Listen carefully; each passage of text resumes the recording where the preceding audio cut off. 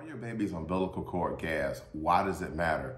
Today we are going to tackle umbilical cord gases and why they are important, especially if your baby has suffered a traumatic brain injury at birth. So let's just get to this really quick. So what does umbilical cord gases, what do they tell us?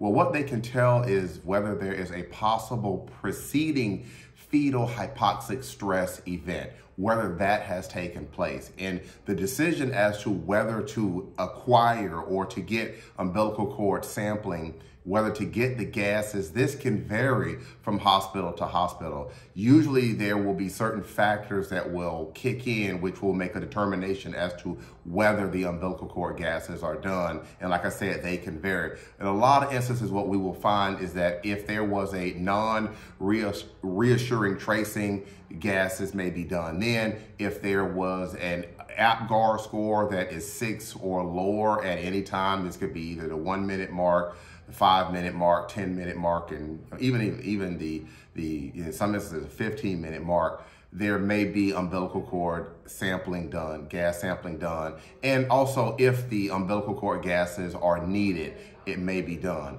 Whenever there is a determination as to whether an umbilical cord gas needs to be drawn or done, it needs to be done as soon as possible. So you want to make sure that there is no type of delay in getting that gas. You want to do it as soon as you can. Now there can be some variation as to the numbers when we are talking about umbilical cord gases. So normally what we will have is there will be a range on the venous side, and then you can have a range on the arterial side.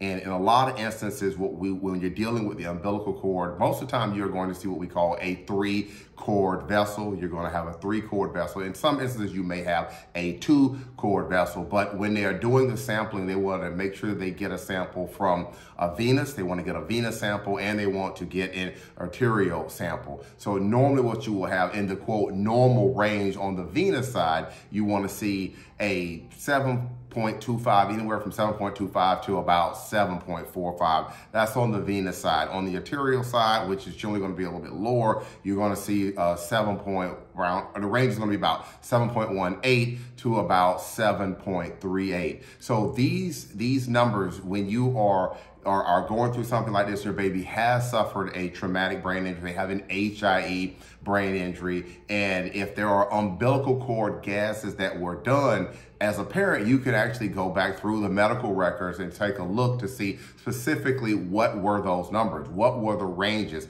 A lot of times when you look at these numbers and you see them in the medical records, some hospitals will actually have the ranges alongside what the score was. So let's say, for example, if you have a venous score that was, let's just say 6.9, well, they may have that 6.9 sample there, and they may have the normal range beside it. And that 6.9, it can, in some instances, they will even have flagged it. So I'm talking to you about this today because umbilical cord gases, they are extremely important. And when we are working with families to determine what caused their baby's traumatic brain injury at birth, like an HIE injury, umbilical cord gases is definitely an area that we want to make sure that we investigate to try to get a good idea as to what was going on with the baby during labor and delivery.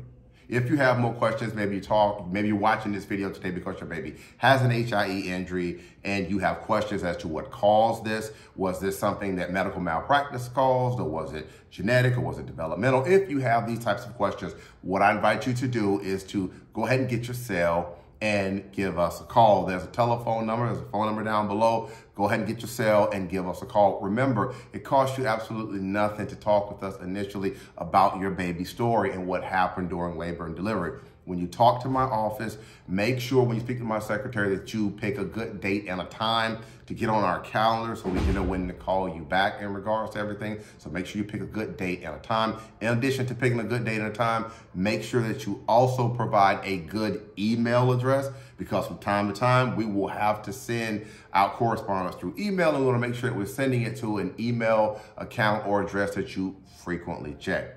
In addition, I practice law here in the state of Maryland, and I know sometimes people will contact my office. They are in the United States, but they're not in Maryland. If that is you, just understand that we have to use what we call co-counsel or local counsel. In other words, a lawyer in your state. And that's something that we can look to work and help you with. But I just want to make sure that you understand that co-counsel or local counsel aspect of things if you are not here in the state of Maryland. All right, that's going to be it for today's quick educational video. Again, I'm Marcus Boston, and I'm one of the childbirth injury and medical malpractice attorneys practicing law here in the state of Maryland at Boston Law Group, LLC. Talk with you next time. Take care. Enjoy the rest of your day.